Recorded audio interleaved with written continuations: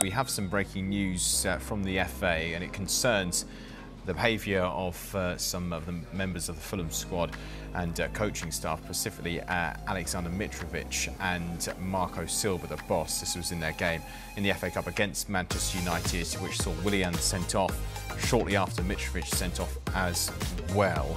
They start with the regulation and discipline update on Marco Silva, and they say Fulham, Marco Silva and Aleksandar Mitrovic have been charged following the incidents that took place in or around the 72nd minute of their tie against Man United in the FA Cup on Sunday, 19th of March. Yeah, the update goes on to say that it's alleged that Marco Silva used abusive and/or insulting words and/or gestures and/or behaviour towards the match referee, that he used abusive and/or insulting words towards the fourth official prior to his dismissal, and that he also used abusive and/or insulting words and/or gestures and/or behaviour towards the fourth official after being sent off.